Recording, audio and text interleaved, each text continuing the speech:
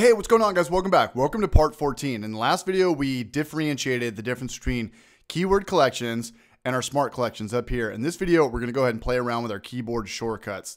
This is probably the most helpful in terms of sorting and organizing. The more clips you have, the more this is going to help out. What I'm talking about is this little button right here. You can open it up with a, what's the keyboard shortcut? I'm sure it's something with a K. Yeah, there it is. Command K. We can open this up. Just like that. So in the last video, we created 3 keywords. We had from all of our media. I'm going to go ahead and delete that. Just like that. Am I on a clip? Start from the top. We created 3 keywords from all of our clips in our event. We had arcade, Elgato, and selfie. I'm going to go ahead and create one more. What else do I have in here? I've got clips from a brewery. Now, I'm going to go ahead and just do a right click, or you can do the keyword shortcut as well. And I'm going to type in brewery. So in terms of, in the last video, what we did to add a clip to a keyword, we just dragged and dropped. You could also just go ahead and click on a specific clip and say we want this GoPro footage 1961, and you could just start to type in one of your keyword collections. It is cap sensitive, so if you wanted to do arcade, we would do capital A and it would auto-populate just like that. If you wanted to also add it to brewery, separated by a comma, type in capital B, just like that. But I don't want to do that. Nope, that is not what I want to do. Let's go ahead and get rid of those. So that's another way of adding our clips to keywords. But more importantly, what I want to do is talk about our keyword shortcuts. Like I said again, there's no right or wrong in terms of your folder structure. It's really just whatever makes sense to you. My biggest thing is just to always have my libraries on an external hard drive. I don't want these on my Macintosh HD eating up all my storage.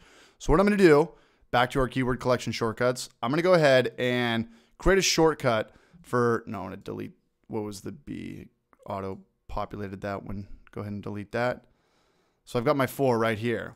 Okay, so let's go ahead and create keyword shortcuts. So what I'm going to do is I'm going to go ahead, for each one of my keyword collections, I'm going to go ahead and add it in here. And it's got the shortcut right here of Control 1, Control 2, all the way up to 9. So what I'm going to do is I'm going to type in arcade. That'll be our first keyword shortcut.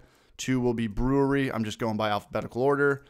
Elgato, 2 words separated by just a space. You can do an underscore, live your life.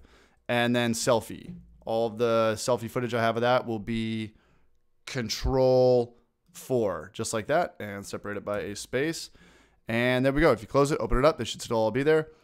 So what I want to do is I have all this brewery footage. Well, instead of dragging and dropping, what I want to do is I just want to go ahead and hit Control 2. Just like that. And you see that? And it's got that blue line right there. We talked about that in the last couple of videos.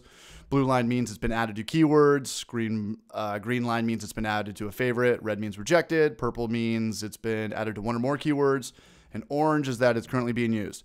So what I'm going to do is I'm going to go ahead and just with all of my brewery clips, I'm going to do Control 2, Control 2, and Control 2. And if you want to get rid of it, what you do is just hit Control 0 and it'll get rid of that keyword collection. You see that little animated poof right there. And if you just want to do a portion of a specific clip, what I'll do is I'll do I on the keyboard for mark in, and then I'll do O to mark out. And within here, I'll go ahead and hit Control 2. Now it's going to bring just that portion of it in so you can clip out some of the dead weight, the stuff you do not need. Now let's go to brewery, and there it is. That's the quick clip. Some random guy I was filming with my GoPro when I was at a brewery down in North Park. All right, guys, good luck with that. Hopefully that made sense. So pretty much, again, a little recap. All my keyword collections, I give them all keyword shortcuts. Or if you have thousands of keyword collections, I would just have these keywords set to whatever you're working on or maybe whatever you have the most of. Good luck with this. I'll see you guys in the next video.